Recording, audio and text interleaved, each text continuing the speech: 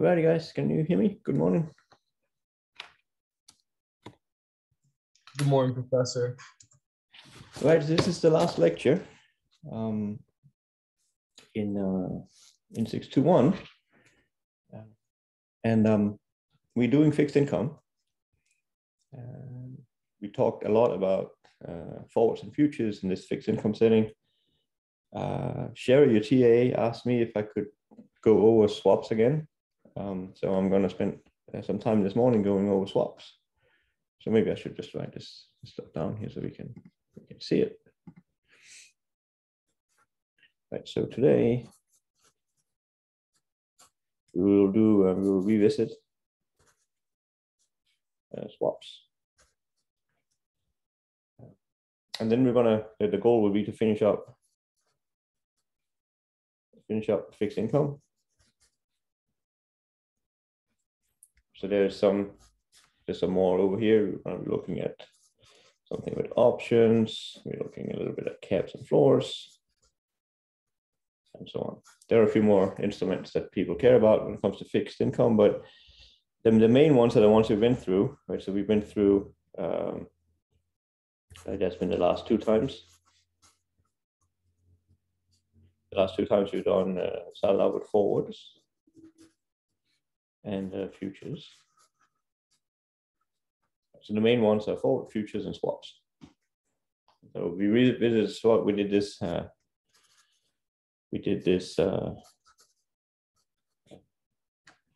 think we did this before the first midterm.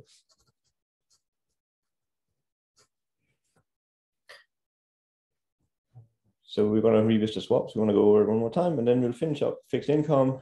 And then the new topic is going to be foreign with FX. So foreign exchange. And there's a chapter. There's a chapter 7 on Canvas. Let me just show you guys.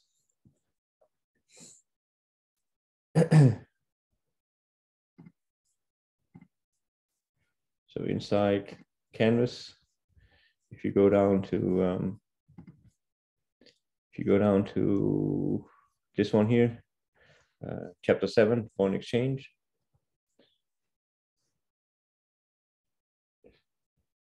This is when Steve gets his book updated, so you can see this is from 2005. That's going to go into the textbook. So I'll talk a little bit about foreign exchange, right? So foreign exchange is about currency, and you model how the price of one currency evolves in terms of, well, in our case, dollars. And then that's going to be about it. That would conclude, and we get down to talking about foreign exchange. And then we have the final. This is going to be Tuesday, December is the 22nd, 21st. So if you have signed up, that's fine. If you haven't signed up yet, sign up, please. I'm planning on, so far I'm planning on having, instead of office hours, that Monday before, but I need to check with, Anna is checking to see if there are any conflicts, but there'll be office hours sometime before this Tuesday here. Alrighty, are there any questions about what? about what we have here on the piece of paper?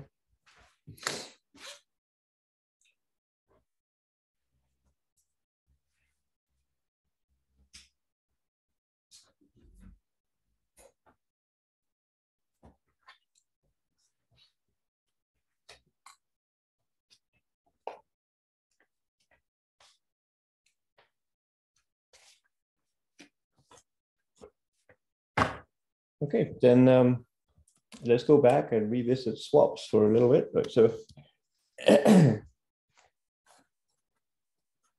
so these are interest rate swaps.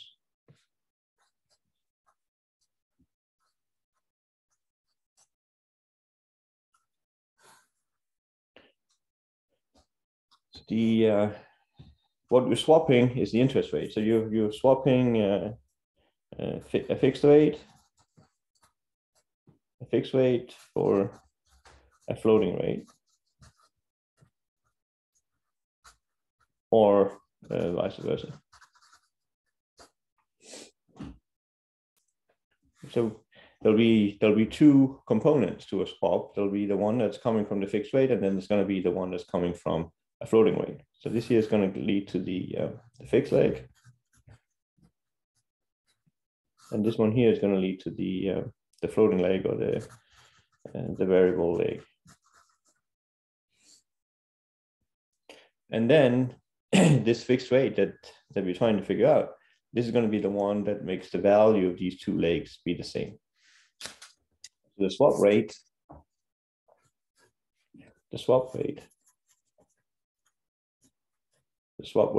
is set such that the value of the fixed leg equals the value of the floating leg, or the variable leg.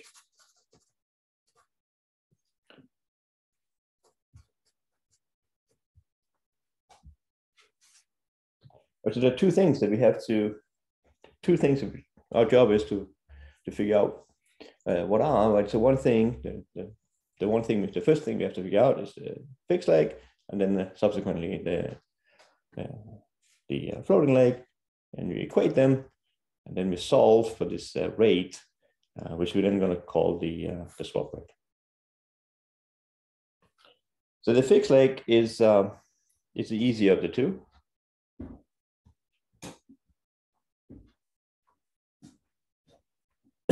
So let's start out with the fixed leg. So the fixed leg, we have a swap, it runs. We're going to have, so we're sitting here at time 0. Then there's going to be a period where the swap where the swap takes place. So there's going to be payments at time 1, time 2, up to some time capital N. And what makes the fixed leg fixed is that the payment that's going to be made is just K. It's just going to be a non-random payment of K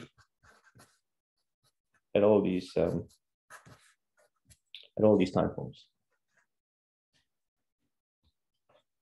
So the fixed leg's value, we'll have to move all these fixed payments that are coming in the future back to time 0. So we have to move this one back, we have to move this one back, have to move this one back, and so on.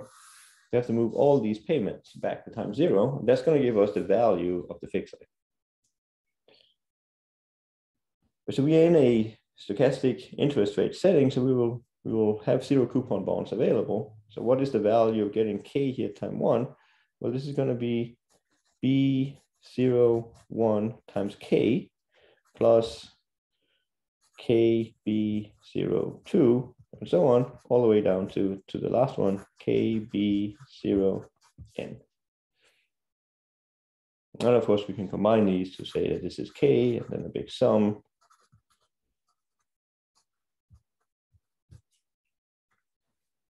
There's a K here. This is that fixed rate that we ultimately are going to try to determine. And we can definitely see that it depends, the fixed leg's value depends really on this K. Right? It's K times something, so it's linear in K. But so that's the easier of the two legs. Does that make sense to you guys?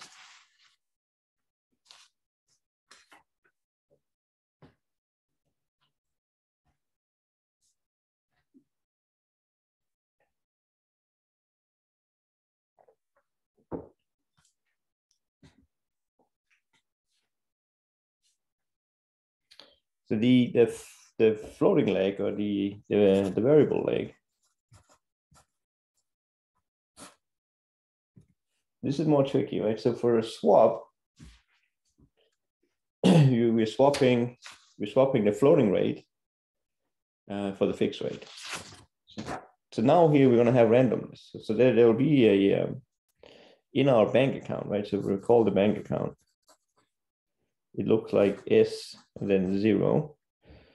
At time n plus 1, this is defined as being the value previously, times 1 plus and then Rn.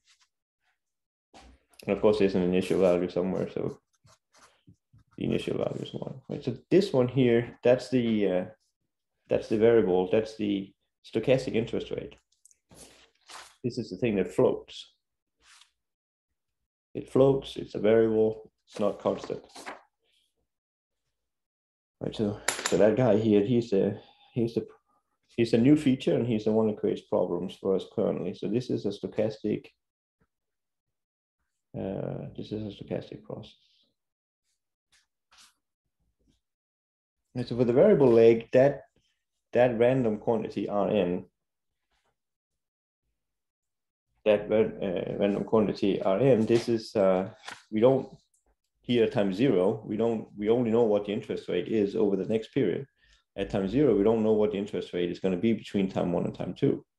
At time 0, we won't know what it is between time 3 and time 4 and so on. We only know what the interest rate is over the next period, right? So from time n to time n plus 1, Rn here is going to be Fn measurable, right? So it's a stochastic process. Rn is Fn measurable, right? So we know what it is over the next period. So how do we deal with it? So for the variable leg, try to make a similar picture as what we have up here.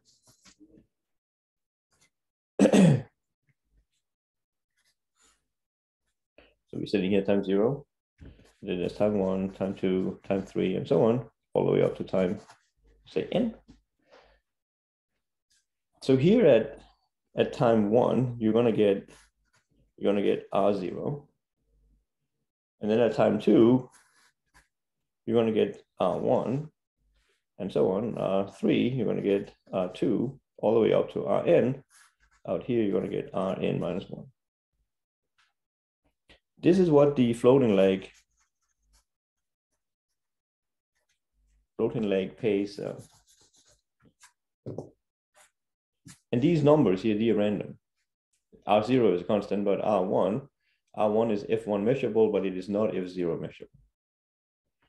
So we have to price a payoff like this. And so now we can't just multiply by these zero coupon bonds as we did before. You cannot just multiply and then add them up.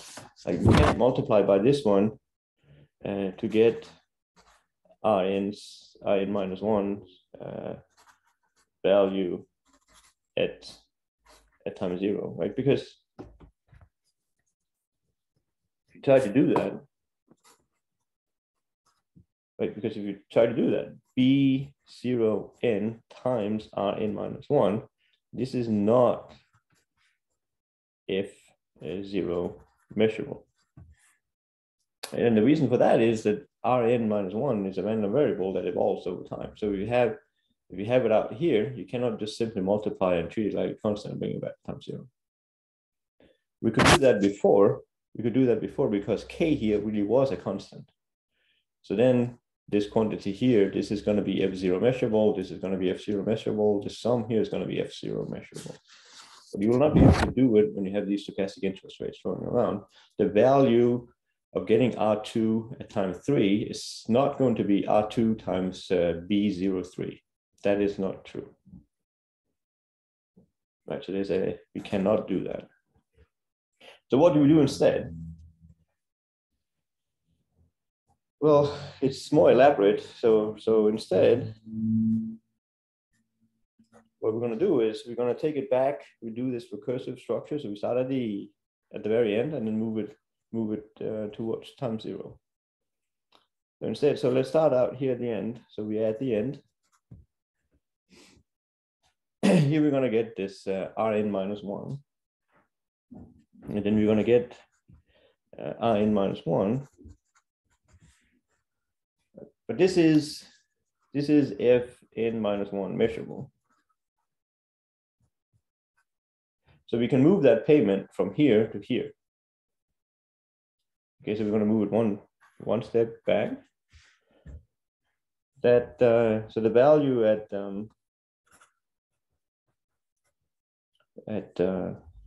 well, n minus 1, that previous time step, we can simply multiply onto the zero coupon bond. So we will have Rn minus 1 times B, and then what would it be? It would be n minus 1 n. The zero coupon bond, just at the zero coupon bond that expires at time capital N, its value at time n minus 1. Okay, so we have that.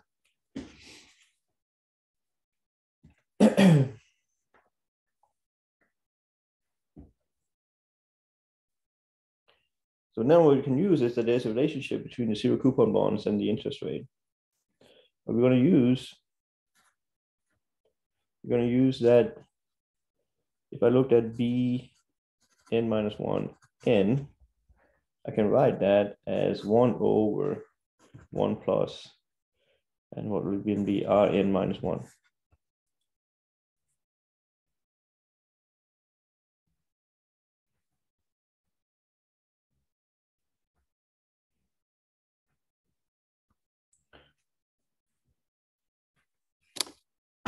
This is because the interest rate, when you're looking at a one period, then the interest rate is known at the beginning of that period. It is measurable with respect to, in this case, it will be time n minus 1. The interest rate that will take you from time n minus 1 to time n will be this Rn minus 1. So you can express the zero coupon bonds like that. And so this is going to give me a way to rewrite this expression up here. This is the same thing as multiplying over. This is the same thing as multiplying over. So I have 1 plus Rn minus 1 times B n minus 1 n. This is equal to 1. And I'm interested in this expression here. So that will be the same thing as saying that Rn minus 1 B n minus 1 n. This is equal to 1 minus, and then this guy here.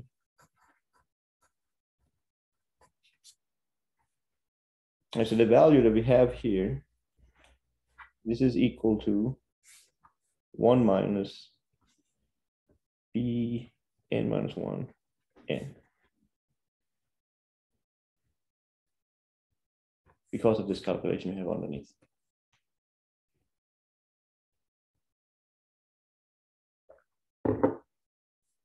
Yep. Any questions on this?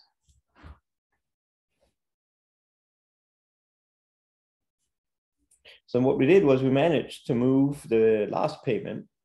We managed to move the last payment one period back. So what else happens here at time n minus 1? We're also going to get, we get a payment. We get Rn minus 2. So we move back the later payment, and then we get a new one. Right, so the net value at n minus 1 is going to be what we get, plus that value that came back from the last payment, 1 minus B n minus 1.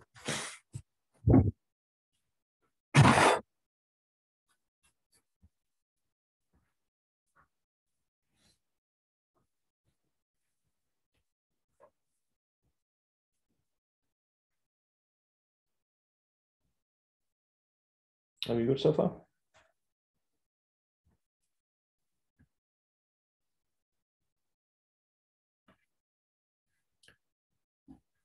So then we continue. We'll move this payment here. This is the value we have at time n minus 1. We're going to move it back to time n minus 2. So we're going to move it from time n-1 to time n-2. So value at n-2. Well, the first two parts here, those are good because we can just, these ones are, because Rn-2 plus 1 is Fn-2 measurable, we can multiply, we get the value, it'll be B, and then it'll be n-2 n-1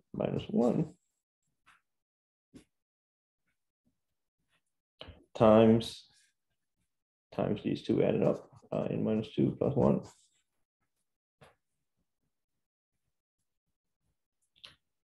And the other one is the zero coupon bond. So the zero coupon bond's value, we'll just have to replace n-1 here with n-2. So we're gonna be n-1, n-2's value at time n-2 is going to be, well, we just look at the price at an earlier time. Right? So the net, we move these things together, what we're going to end up with is what? It'll be Rn-2 plus 1, that guy times B n-2 n-1, and then there was a minus sign, B n-2 n. As before, we play the same game, right? This quantity we have here, this is going to be equal to 1 divided by 1 plus R, and then it's going to be n-2. That was the same what we had up here. When you're looking at the zero coupon bonds price, and there's just one step in between, you can just do 1 over 1 plus R n-1. If we do the same thing here, do a cancel out, and we're going to end up with 1 minus B n-2 n. Which is of course very, very similar to what we had in the last round.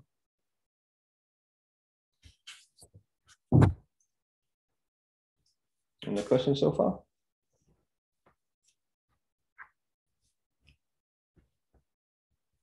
So this was the value of this payment here at an earlier time point. We're also going to get, we also receive, we're also going to get this interest rate payment.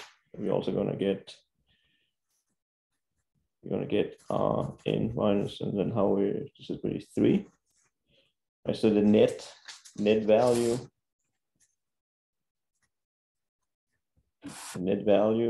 is going to be 1 minus B n-2 n, and then we have this Rn3, which is, I mean, completely analog of what we had before. So we need to take this value and then roll it back. The value at n-3, and then all the way down to the value at time 0. And what we're going to end up with is this 1 minus B0 n. Because there's no floating payment at time 0. So I don't need to get this additional value here at time 0. This is going to be the net.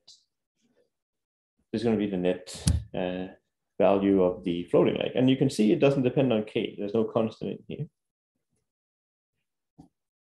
We have the two legs values now. We match them up. So the fair swap rate k is given by, well, on one hand we're going to have 1 minus b0 n. This is the floating leg, or the variable leg, and that's going to be equal to the calculation we did for the fair.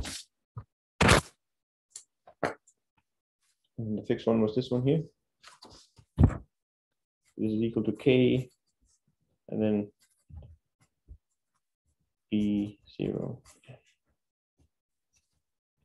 So we solve, we're going to get K is equal to 1 minus B0M divided by the sum.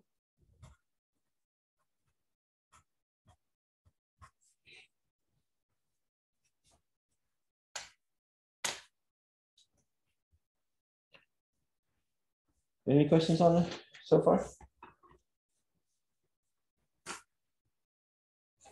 Does it make sense what we have here?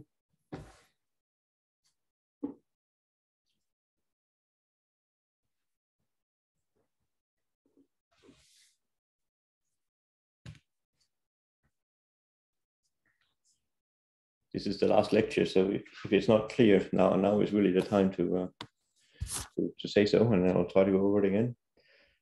What I had in mind was to solve a couple of problems with swaps. You had one on the homework, and there are a couple up on these sample sheets. Let me pull one up.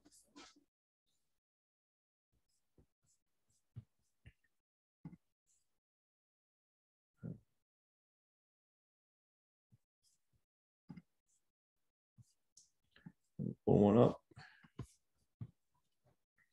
So I had in mind you should solve problem number 17 and 18.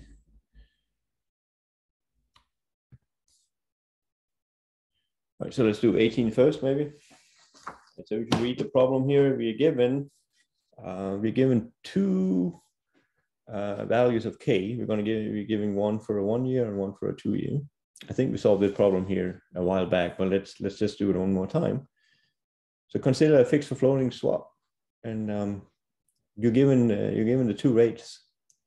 So a 1 year rate and a 2 year rate, 5 and 10%. And your job is to figure out what the zero coupon bond prices are. Okay, so let's try to do that one. This is number 18.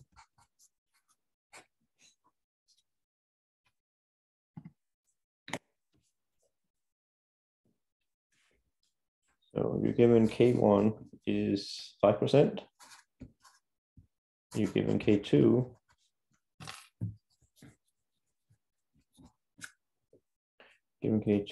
is 10%. And your job is to invert these and get zero coupon bonds. And the way to go about that is to use the formula we just derived. The formula we just derived was you had an end period swap, then that's the formula you need to use. So what we do is we write here that K1, this is equal to 1 minus B01 divided by B01. And then the other one is that K2 is equal to 1 minus B and then 0.2 divided by, and then you need two zero coupon bonds down here. So this is B01 plus B02.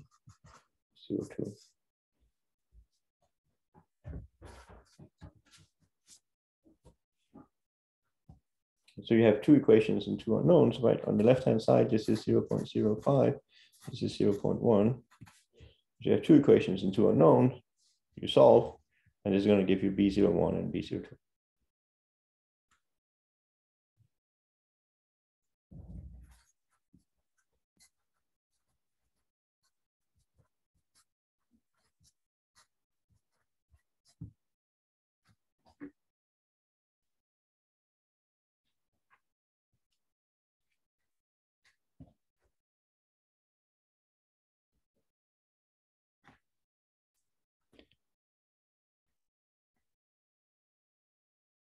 Does that make sense?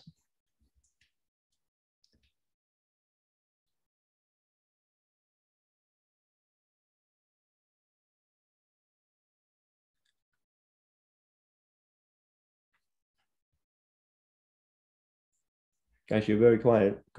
Does it make sense what we have here on a piece of paper? Yeah. Okay. Good. This was number 18. Let's also have just number 17. it just fits right into what we just did. You go up to number 17. It says, consider a derivative that pays the risk-free interest rate at each period. And it doesn't pay at time 0, it pays at time 1 all the way up to time n. So what's the price for this derivative? So here you're going to get over time, you're sitting here at time 0, right? So the first payment is going to come here. This is going to be R0. There's going to be payment at time 2. This is going to be R1. At time n, it's going to be Rn minus 1. At time capital N, it's going to be Rn capital N minus 1. And what's the price of this value at time 0? And this is exactly the floating leg. There's a floating leg's value. And that was only computed to be B0 N 1 minus. You have to take all these payments, move them back one at a time, and then you end up with something here at time 0, and it has exactly that value.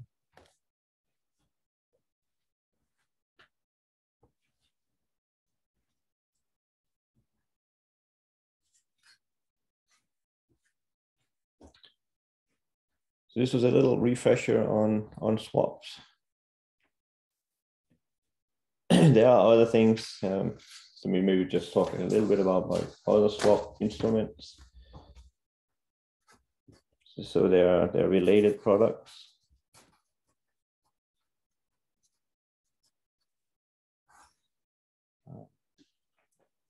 So one could be the forward swap.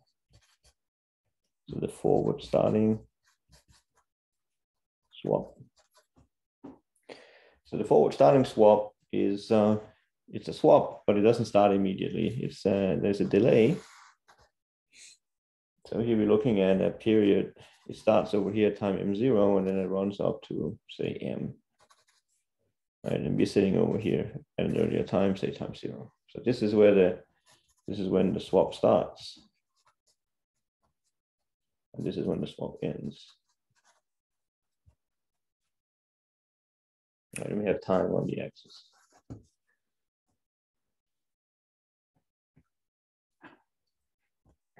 So at time m0, we're going to have the two legs. We're going to have the fixed leg. All of these payments are coming in here later, and they're going to be the fixed ones. So we will have K, and then you'll be summing. We're summing at later points than M0 up to M. And then you have the zero coupon bond. You have to bring it back to time M0, and then you're looking at various payments coming here.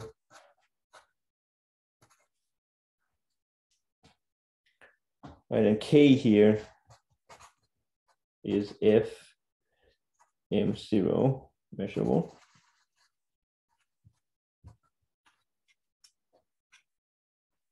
Now it's a fixed leg, and of course we're going to have the variable leg. And the variable leg is going to be just what we had before, is 1 minus B. And now we're sitting at time M0, and then it goes out to the last one. Last one is M.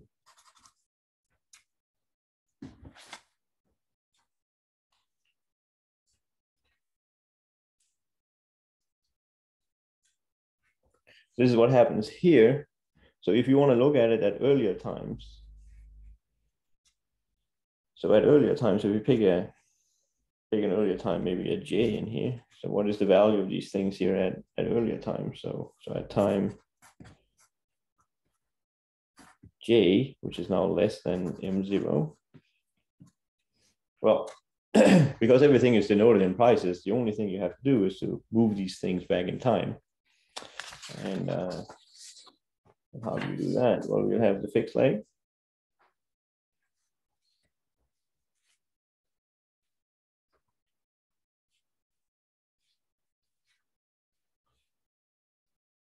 So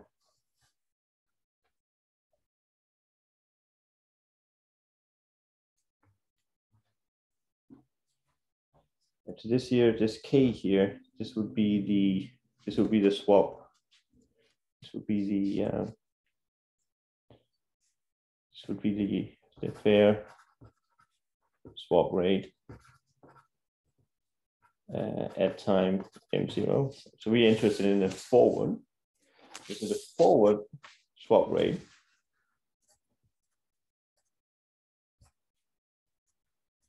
The forward swap rate.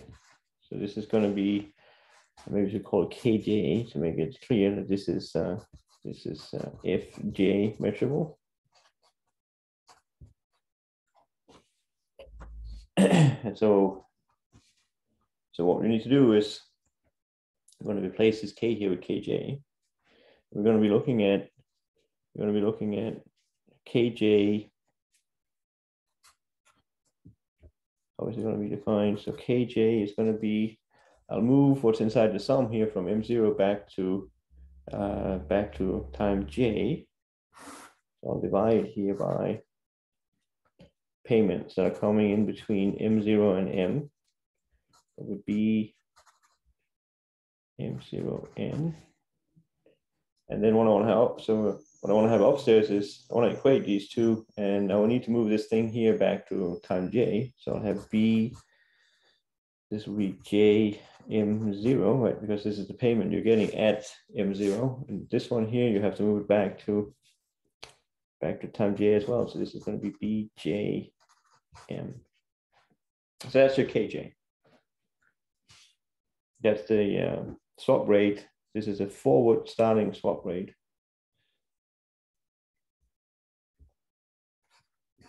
So for example, J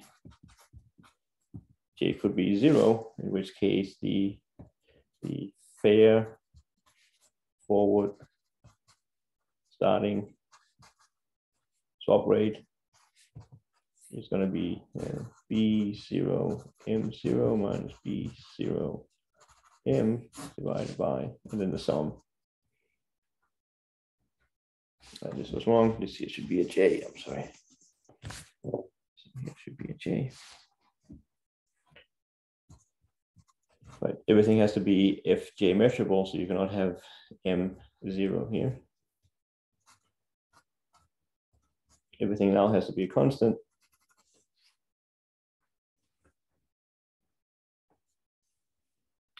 So that's how the fair forward starting swap rate is. So that's a related product. Another one is a swaption.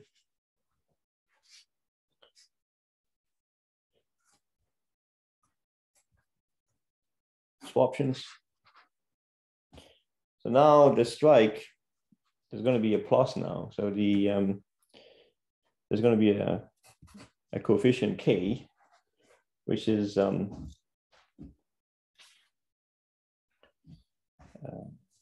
K is a constant.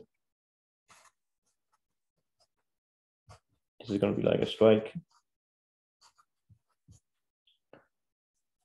And and what we want to be doing is we're going to be looking at, so swaptions are always two types, right? So there's a call type. We're going to be looking at that fair forward starting rate. So let's call it K M0, right? And then you compare it to K. So K is a constant. This one here is KM0 is the one that we get from, that's the one we get from replacing J here with M0, right? Here J runs from 0, 1 up to M0. So that KM0 here is the one you have up here. So on the call type, this is a constant, right? And this is the random quantity. And we of course also have a put type. And you swap them around.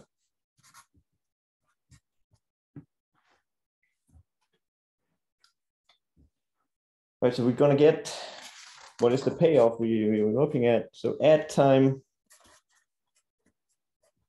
so payoffs at time M0 you're gonna get these times all the future payoffs are gonna be this is the fair value, right? And this is a strike that you're allowed to exercise for. So you can buy or sell depending on what type it is at K, even though the fair price will be KM0. So what is the payoff will be that difference. If you take a put type, so it'll be K minus KM0, and then positive part, and then we're going to get all these payments that are coming at later time. So this is going to be N, so bigger than M0, and then B M0 N up to time, capital N. This is the payoff of if you have the other one, KM0 minus K, positive part, and then these future ones. So those are the payoffs at time M0. And then of course the price at time 0, you're going to get that by discounting.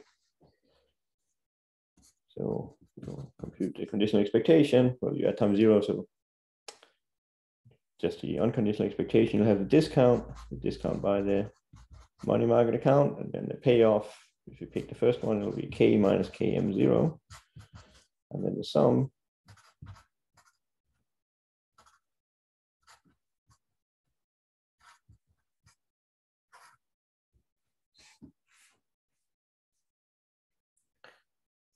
So that will be the price at time 0 for the first one, and then of course you can do the same thing for the second one.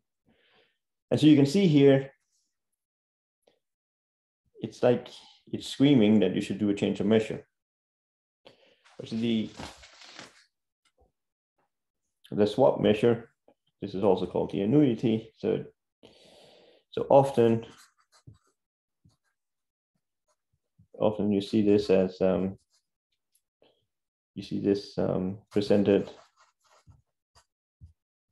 using the annuity measure.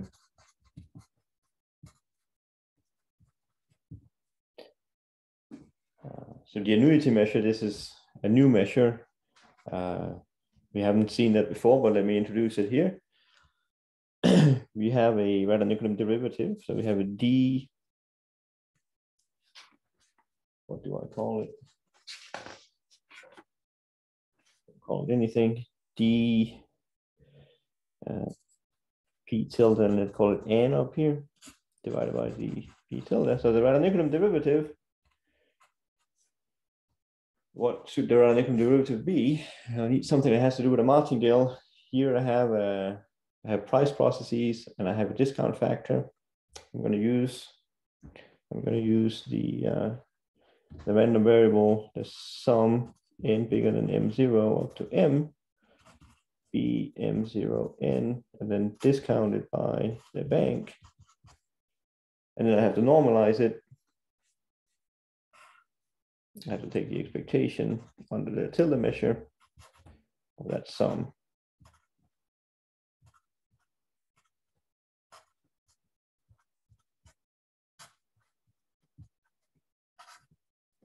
And so that's the annuity measure.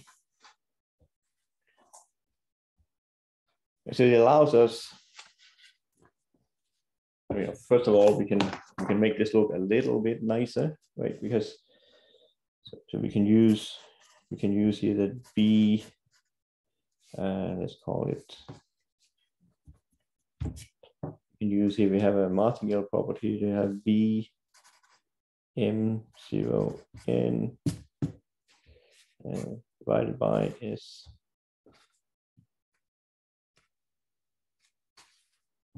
I'm missing these zeros here, divided by SM0. This is a martingale. Right, so when I compute the expectation,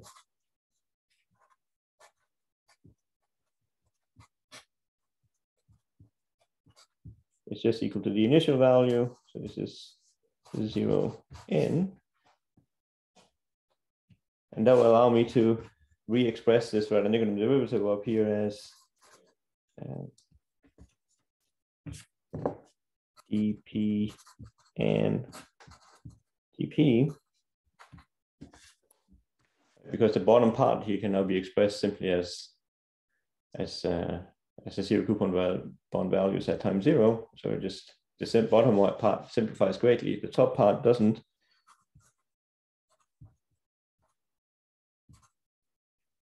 And then you have BM0N divided by the bank account. And then downstairs what you have is you just have the sum of the zero coupon bonds.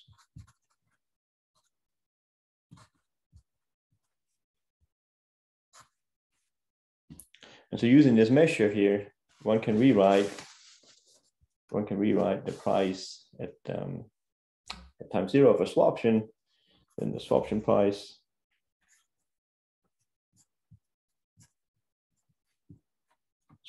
simplifies because I have a radical derivative here. So these two things can be absorbed into a change of measure. And I'll get E, then I'll have this P tilde annuity up here. And what is left inside is this K minus M0 plus. Right? And then the radical derivative also involves dividing by this sum here, so I have to multiply that back up.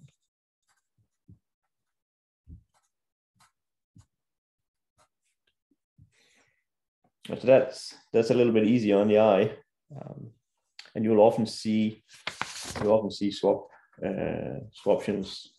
their prices being written in terms of this annuity measure here.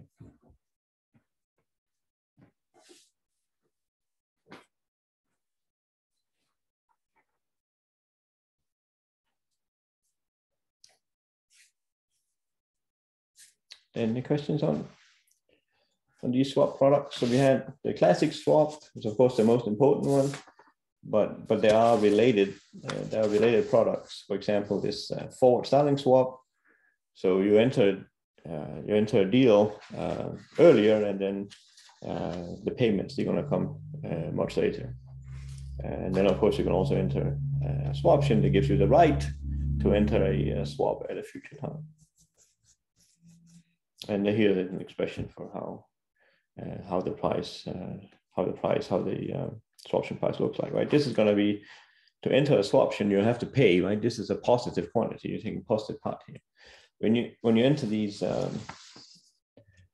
forward starting swap, then you will not pay to enter it because the strike price, this K, is set such that there's a zero value of the product, right? The two legs match up in value. Any questions or comments? Otherwise, you're going to try something else.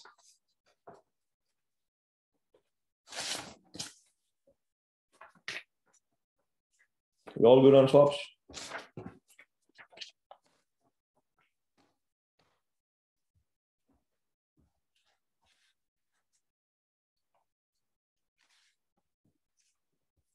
So what are other fixed income products could we talk about? Well, we could talk about options on zero coupon bonds. Right, one could talk about options on zero coupon bonds.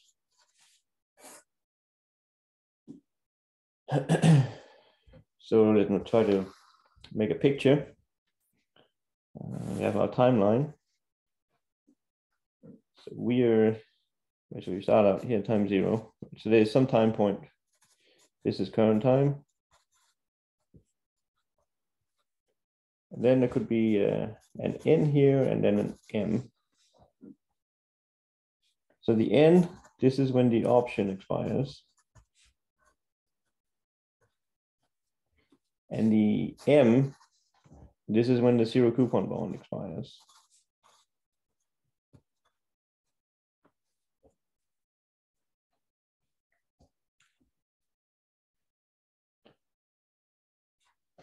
Okay, so what is the so the price?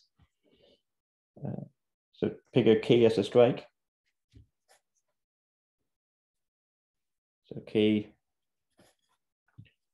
is a constant. And what are we looking at? If you're looking at a say a call type, so we will have the payoff payoff here at time n. It will give me the zero coupon bond. So the value of the zero coupon bond is going to be NM. That's the value of the coupon bond at time n for expiry at time capital M. And then you're going to have a strike. That was our constant. Positive part. And then we're going to get the value. The value here at current time is going to be given as the conditional expectation of the payoff discounted. So we have to discount back to time little n. So we discount back all the way to time 0 and then move it forward to time little n. And then we have the condition, of course, because we get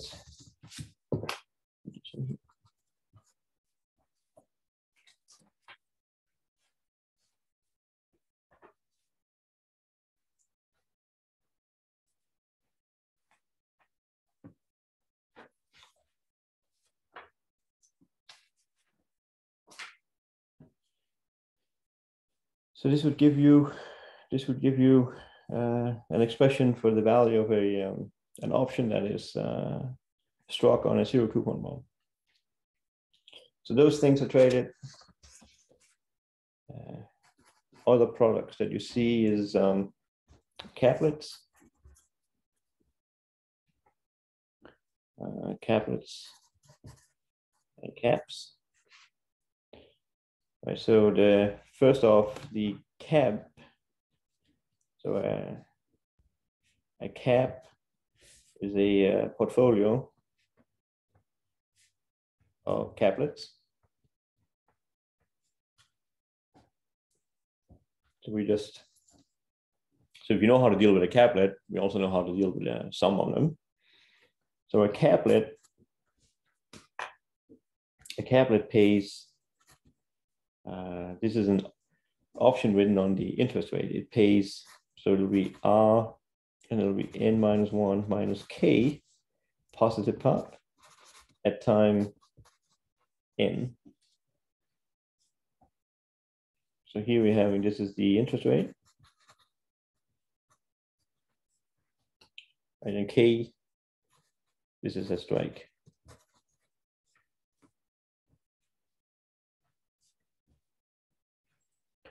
So a caplet has that payoff.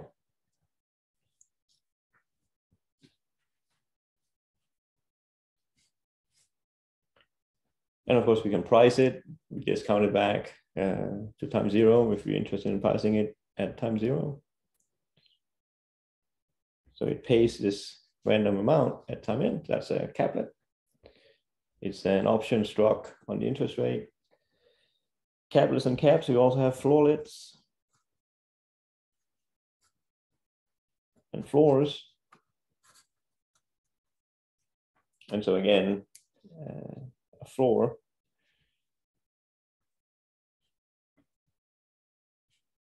is a portfolio of floorlets. And so what does a floorlet pay? Well, it pays, you swap these two. It pays K minus R n minus 1 at time n. And of course, K is a strike. And then finally, you can combine them. You can get a collar. Collars, you just linear combinations.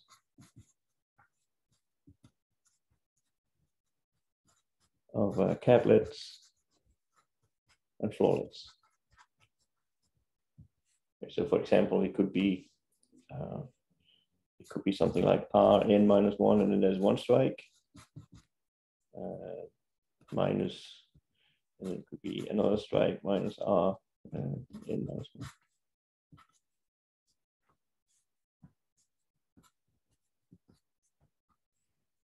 So floorlets and caplets, the options written on the interest rate. Collars are combinations of them. Floors and caps are combinations of floorless and caplets. Does the collar have like the same payout diagram as like a collar like with options? Like selling a covered call and then like buying a long put. Well, it doesn't have to be necessarily. So here I wrote this is a long call, right? And minus a put. I could have put 5 here and minus 7 here. Mm-hmm. So it doesn't have to be. You could also have had a minus sign here and a plus sign here. It's just it's just some linear combination of the two. It doesn't have to be like a specific linear combination. Oh, okay. Okay.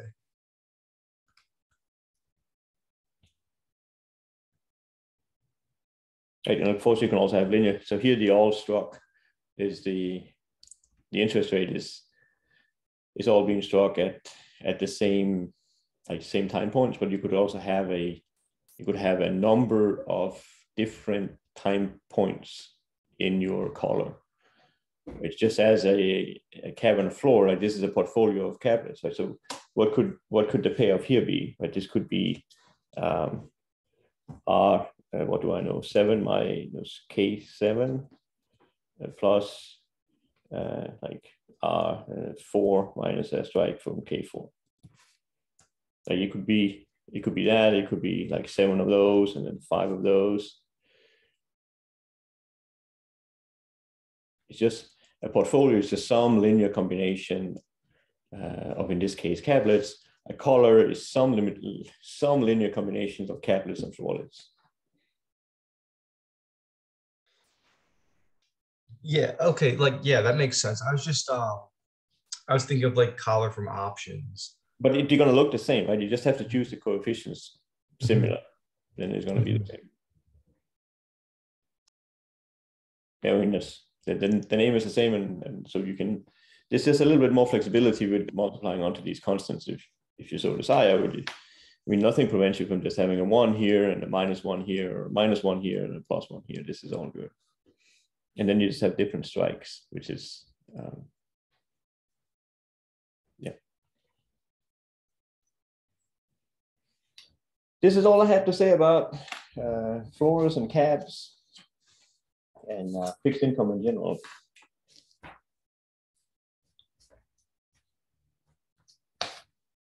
Anything else you want to? Is there anything else we should talk about before we move on to a different topic?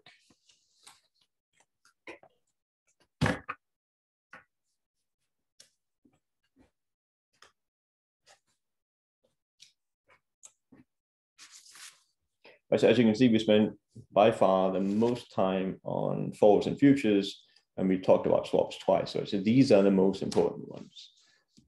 The other ones, caplets and floorlets and these things, we spend much less time on, and they are traded, of course, and people care about them. But the swaps, in particular, though, the swaps are really important.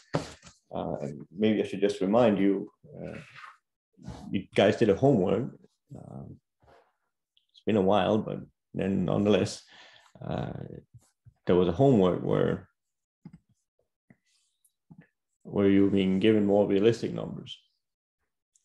This homework for a while back, where you were given a series of quotes for the swap, and this is really the starting point of doing calibration when it comes to fixed income. Typically, the models, when you do calibration exercise, one of the first things that you will do will be to get your hands on these swap rates. Like the little example we did had 2 swap rates, K1 and K2. Right? So this homework here had 12. So if you have 12 swap rates, you are able to figure out 12 zero coupon bond prices. Right? And so that's the starting point. You get your hands on these zero coupon bond prices, and you get those from the risk-free swap curve. Right, so swaps were quoted on the treasury rate.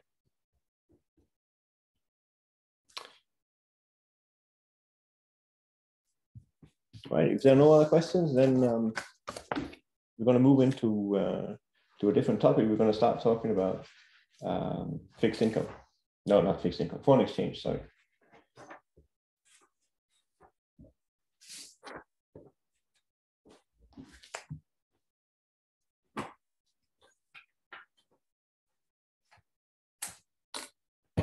right? So again, this is at chapter 7.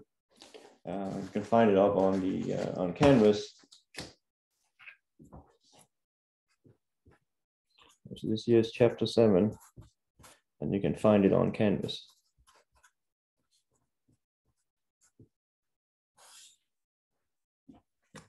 Steve retired. I think this year was the last year he was an active faculty member at Carnegie, and I think one of the first things he plans on doing is to upgrade his 2 textbooks. Right, so this one here, this is going to get upgraded. My guess is soon, and it'll have that chapter, some version of this chapter that you have on Canvas in there, and there's going to be another chapter on Black-Scholes as well. We will talk about this. We'll talk about this. This chapter here now in the remaining hour and a half. So this is all about foreign exchange.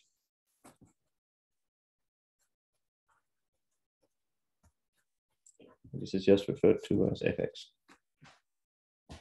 So there's a new feature, just as with the fixed income. The fixed income's new feature was there was a stochastic interest rate. So we're not going to have stochastic interest rates here. The new feature. The new feature is this process here, QN. That is this guy, and this is going to be the exchange rate.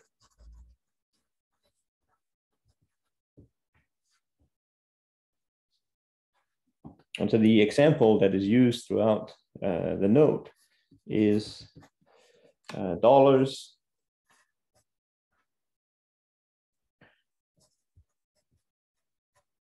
This is referred to as domestic currency. And then pounds.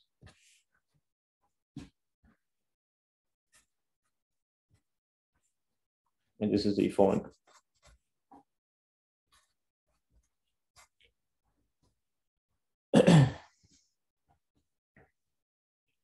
So the convention is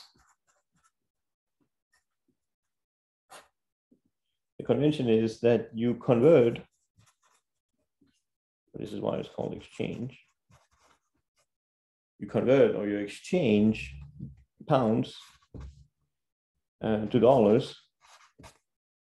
And so here we have to make a decision. So you convert pounds to dollars by, and so here I'm going to use the word multiplying. So we multiply with Q.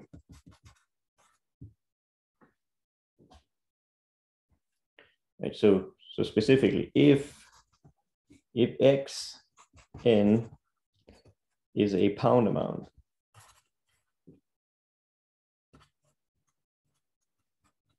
for example, 1 pound, then I'm going to take QN, multiply it onto XN. This is a dollar amount.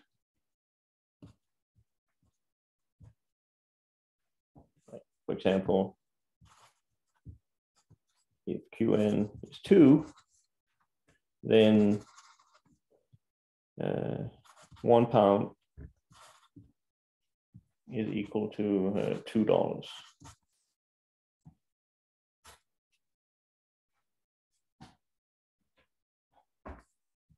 So you take the pound amount and then you multiply. I'm saying that because you could also have chosen to do something else. You could also have chosen to divide. So you convert the other way. You convert from dollars to pounds by dividing.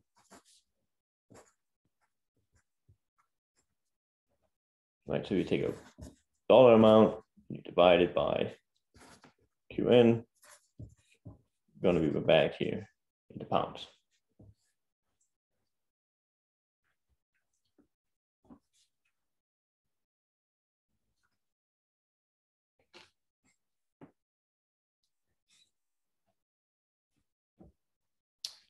Are we good so far?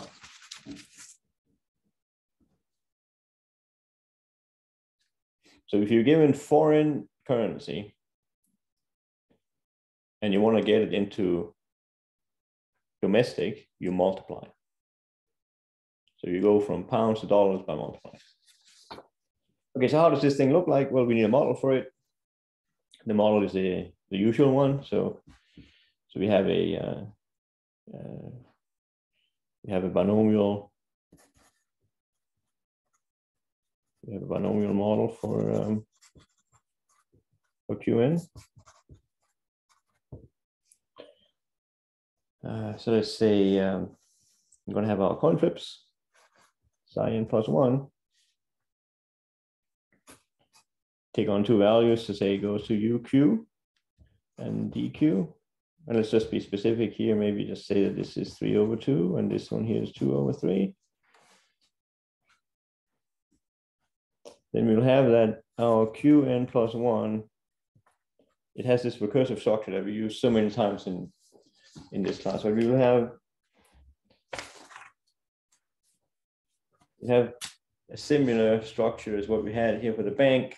This bank is a similar structure to what we had for the stock, and so on. And we're going to have a similar structure here for the exchange rate Q. So this is going to be given as the previous one, and then times psi n plus 1. Right, and it's going to start out somewhere. So this is our model. It's a binomial model for the foreign exchange rate. So it could be, for example, if you take these values up here, right, you could start out having Q0 be, say, 2. So here's at 0, here's at 1, here's at 2. And then you can go up and down. It goes up to 3, which is 2 times 3 divided by 2.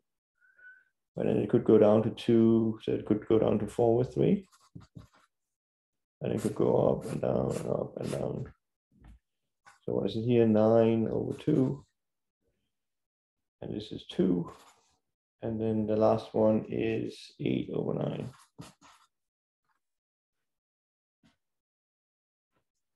Right, so this thing here, this is where the randomness comes from in foreign exchange models. In foreign exchange models, randomness comes in through the exchange rate QN. So this one here is this is new randomness.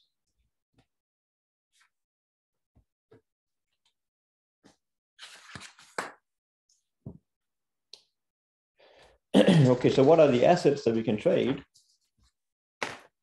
What are the traded assets? This is where we find all the martingales. So the assets. So remember, traded assets, traded prices, traded assets have price processes, have prices that are martingales when discounted.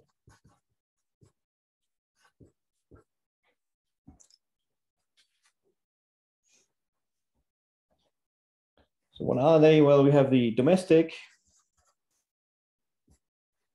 we have the domestic bank.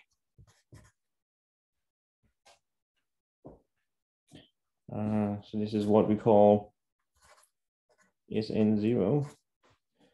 I'm going to switch it over and call it what he calls it, because we're going to use it so many times, and I want your notes to match up. So this is what we've called that thing, but now let me call it what he calls it, or Steve calls it. So this is the money market account. So this one is our old SN0.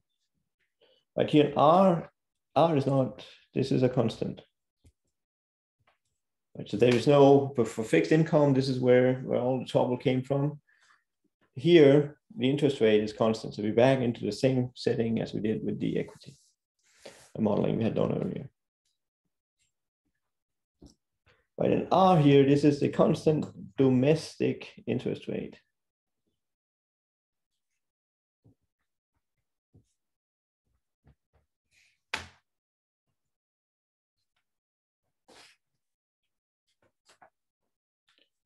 And then we're going to have a foreign bank.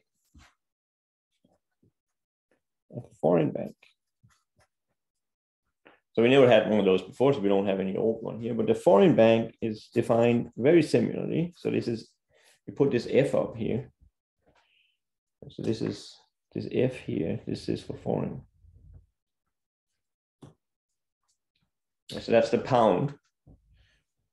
So this is England.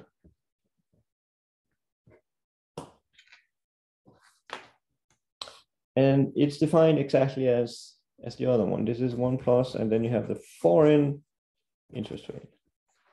This is the constant foreign interest rate.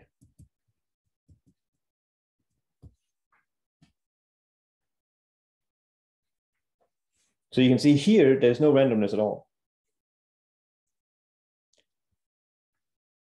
There's no randomness here, there's no randomness here. The trouble comes from the fact that the foreign bank account is denominated in pounds. Right? So MN, this is dollars. Then this one here, this is pounds. And so randomness comes into the picture because if you are a domestic investor and you want to invest in US Treasury, then you're going to be investing in this one. But if you're a US investor that wants to invest in pounds in a bank in England, well, then you need pounds. This is denominated in pounds, and these are different. So it is possible to deposit dollars in some foreign banks. So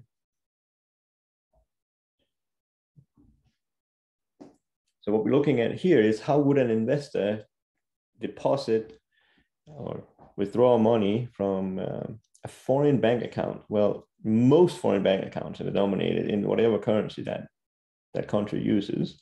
It is possible to have dollar accounts in foreign countries, but they are rare. Before coming to the US, I tried to set up a dollar account in Europe, so I could deposit my salary, part of my salary, in a bank in Northern Europe. And it was possible, but it was really difficult, and it was also very expensive. So it's not easy. They do exist, but by far the problem that we're interested in here is that you have an investor. He has domestic currency. Let's pretend that that's dollars, and he wants to deposit it or withdraw it from a foreign account. Well, then he faces this interest rate. He faces this foreign exchange rate risk. He faces how does the exchange rate evolve between the two currencies. And so that's the name of this game here. So we're going to define the risky security. Right, so you take the foreign bank, and then remember the convention that we had. Our convention was that we multiply to get it into dollars. So we multiply. So we multiply this thing here with Q. And then we're going to call this for our SN. This is in dollars. So what our American investor can do is he can use his bank, and then he can use this risky security. And it's risky now because inside QN, this is where there's randomness. This here has randomness. Because the way that the dollar and pound, the two prices, the way that they evolve depends upon all these coin flips. Our coin flips up here, the mana from down there. I can go up, I can go up, down, I can move around in the tree as we so often have done. So here there's randomness coming into the model. It's not coming into the model because we have stochastic interest rates, but it's coming into the model because one of the two assets is denominated in foreign currency. So that's how it comes into be. And so of course what we want to know is if there's no arbitrage in here. We should always check that before we get carried away. So no arb.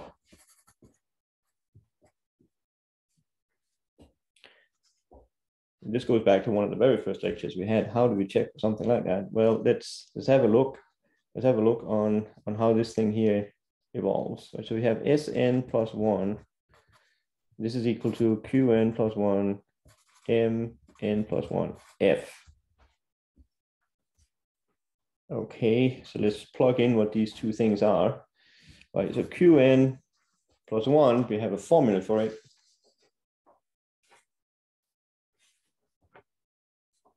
We had a formula for it. So there was Qn, and then there was the coin flips. Okay, so we plug that in there. And then we have the money market account. We have a formula for that one too. It's right here. So this is times M and F times 1 plus RF. So going from the top line to the bottom line, we just insert these two expressions here. And what we're used to, like we'll combine these two, we'll get Sn here. And then we'll have psi n plus 1 times 1 plus Rf. It's quite similar to what we had before, right? Before, when we did the equity, where we just have a psi n here. Now we have a psi n times 1 plus Rf. So what we can look at, we can now look at U. This one here could be UD. Okay, so that's UD times 1 plus Rf. We can look at D. This would be, what was it I called them? Or do you call Q? UQ and DQ. So put a Q down there, not a D.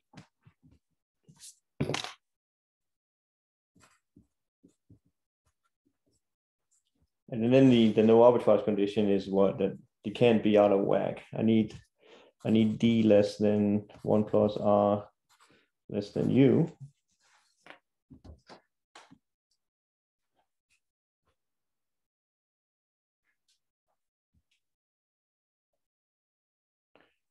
Insert these ones here.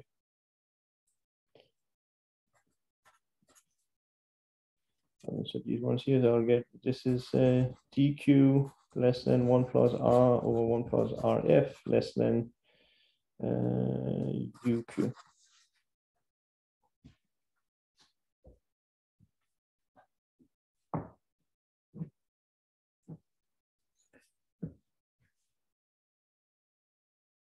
And then as before, we will get our P tilde.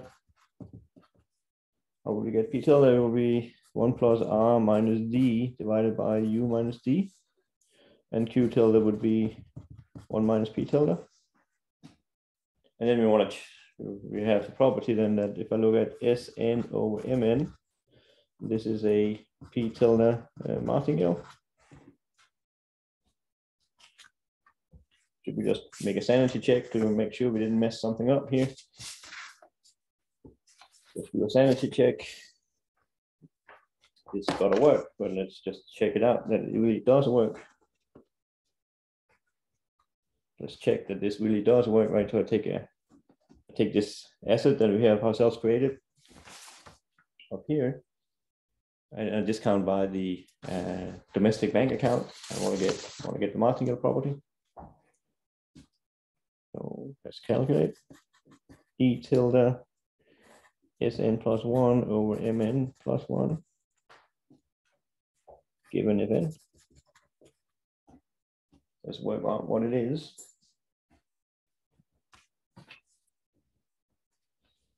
So work out what it is. So M here, there's nothing random about it because the interest rate, the domestic interest rate was constant. There's nothing random about this. You can go outside. Now, what about inside here? Well, I have the formula. Sn psi n plus 1 plus Rf. And now it looks like the usual story. There'll be things that are measurable. This is measurable and this is a constant. And this one here is going to be independent of Fn. So we can follow the usual steps. We'll have Sn out here. Maybe the domestic bank account could be rewritten as Mn times 1 plus R. And then we have 1 plus Rf up here. And then this one is independent, so I'll just drop the conditional expectation.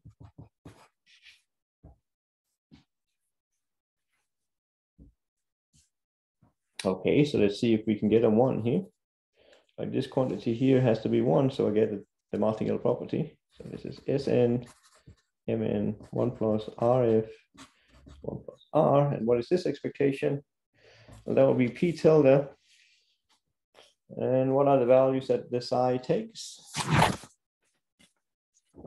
What are the values that the psi takes? It takes UQ and DQ. UQ and DQ. P tilde times UQ plus 1 minus P tilde times DQ.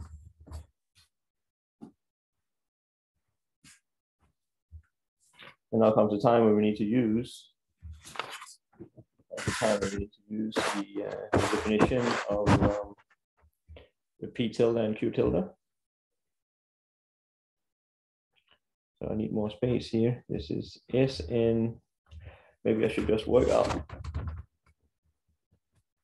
Maybe we should just work out what this quantity here is. So P tilde UQ plus 1 minus P tilde times DQ. What could it be? It'll be P tilde. So that was 1 plus R minus D divided by U minus D times UQ minus DQ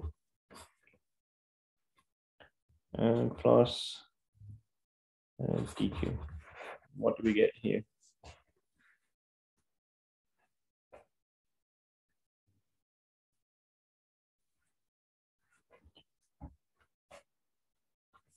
Well, let's see. What is U minus D? What is U minus D? So this will be 1 plus R minus, and then we have a D up here. That is DQ times 1 plus RF. Downstairs we have U minus D, 1 plus RF outside. And then inside you have UQ minus DQ times exactly the same plus DQ.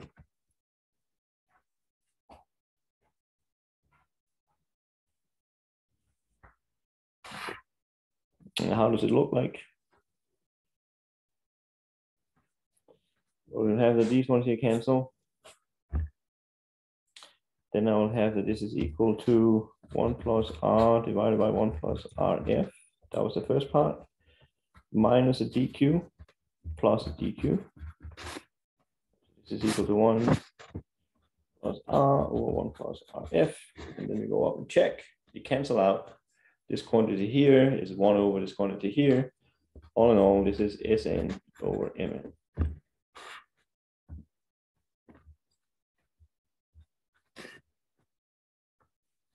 So we have a martingale property again. This new risk of security that we got ourselves created. This one here, there's a martingale property. When I discount by the domestic bank account, I get a martingale property.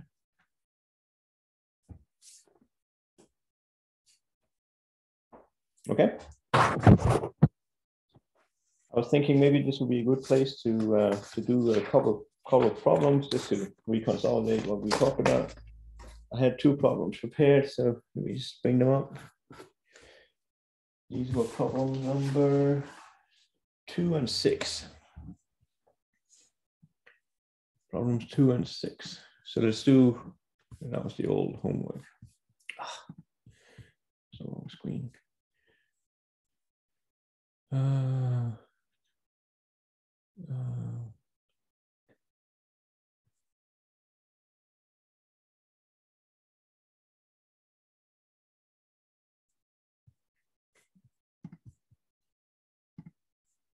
Okay, so 2 and 6. So problem number 2 says, consider one of these models that we have in this foreign exchange, and then compute the expectation. Okay, let me write that down. So this is problem number 2. Compute the expectation of Qn plus 1.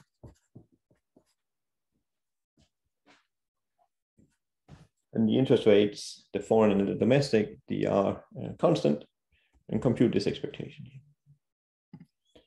So let's try to do that.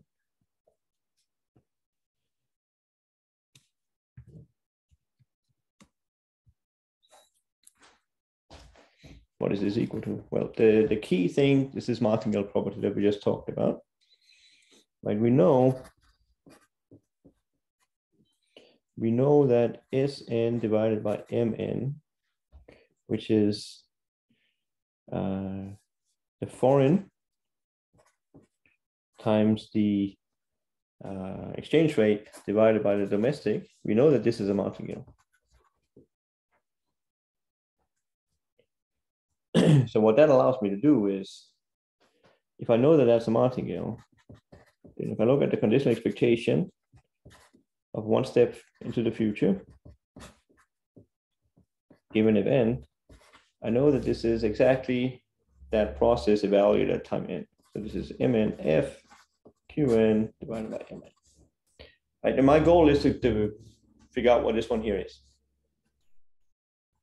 But we're almost there, because if I work out what the left-hand side is, there's no randomness in the two m's because the interest rates were assumed to be non-random.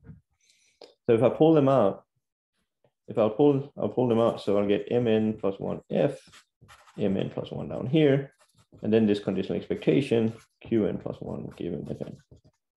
Right, and that's the one we were hunting. Now I can simplify this ratio here.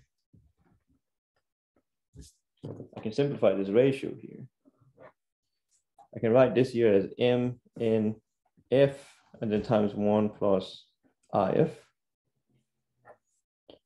But that's coming from how the bank account is defined. The same thing for the domestic bank account. This is mn times 1 plus r. And you can see these are quite similar to what I have on the right hand side. So I can simplify and say that this expectation that I'm interested in, qn plus 1 given if n, I can cancel out some of these. So I'll get this is qn times 1 plus r divided by 1 plus if.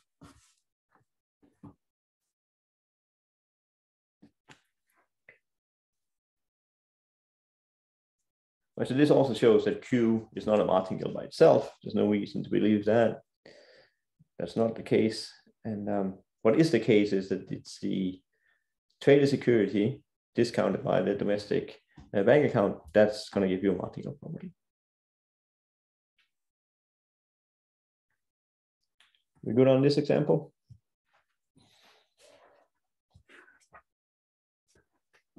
Can we follow along?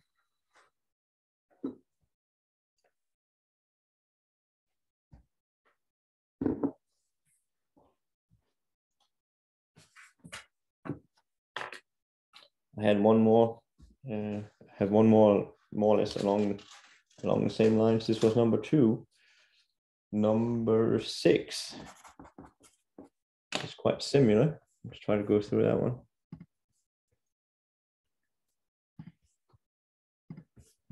So if I go down to number 6, so this is again a foreign exchange rate model with 2 non-random interest rates, and the model is written a little bit differently this time. You've been given qn plus 1 in terms of qn according to that formula there. So we write that down. Qn plus 1 is given as qn times 1 plus epsilon n plus 1. The epsilon n's, the IID, and they have expectation 0.1.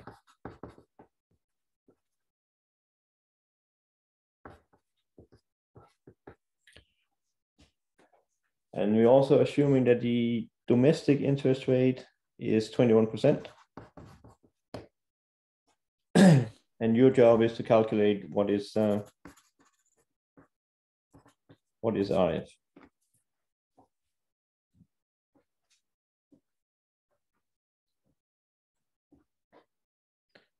So we have a binomial model for the foreign exchange rate between say pounds and dollars. The domestic interest rate is R. You're given that R is 21%. The foreign interest rate is also given as a constant, but you don't know what it is. And how do you calculate what it is based upon the information you have here? The only thing that one should be able to, it should come all from the this mean property up here. So you come from this one and of course from that one. So and I bet it's this martingale property that this is the key thing. So how does one go about using this martingale property to get it? And the way that you do that, so let's just write it down similar to what we had before, right? We know that mfn times 1 plus times qn divided by mn. We know that this is a martingale. So in particular, it will have constant expectation over time, right? So in particular, Q0 is going to be, right, because both of these, you start out at 1.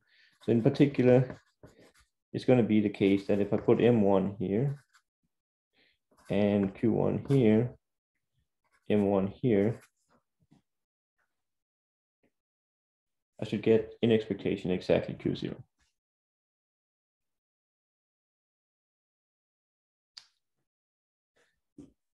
Because of this martingale property. And then we calculate what it is. So as before, the interest rate that's inside the two bank accounts, the interest rate inside the two bank accounts, each one of them is not random. So we can pull them outside. We'll get M1F here and M1 down here, and then the expectation of Q1.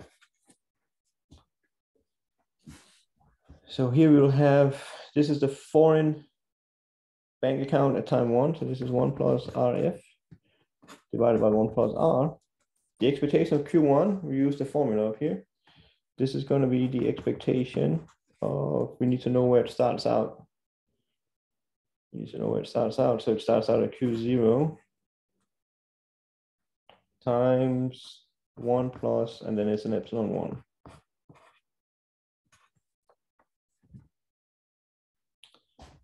And we know what the expectation of epsilon 1 is. This is, so we have R is 21%, so we have 1 plus RF divided by 1.21. Then you have Q0 times 1 plus 0.1. So you can simplify, Q0 disappears. You're going to get that 1.21. So 1.21 is equal to 1 plus RF times 1.1. And then you solve for I.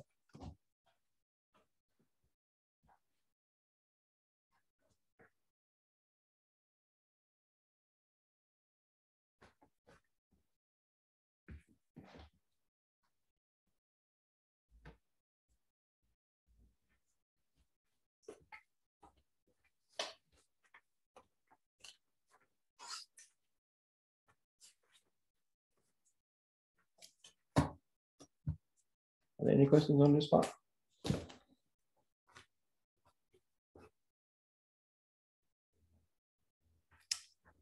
Otherwise, let's take a little break, and then after the break, we'll talk a little bit more about foreign exchange, and then that's going to be it.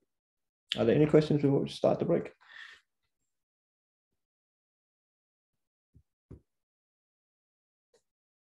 Okay, then let's take a break, 10-15 minutes.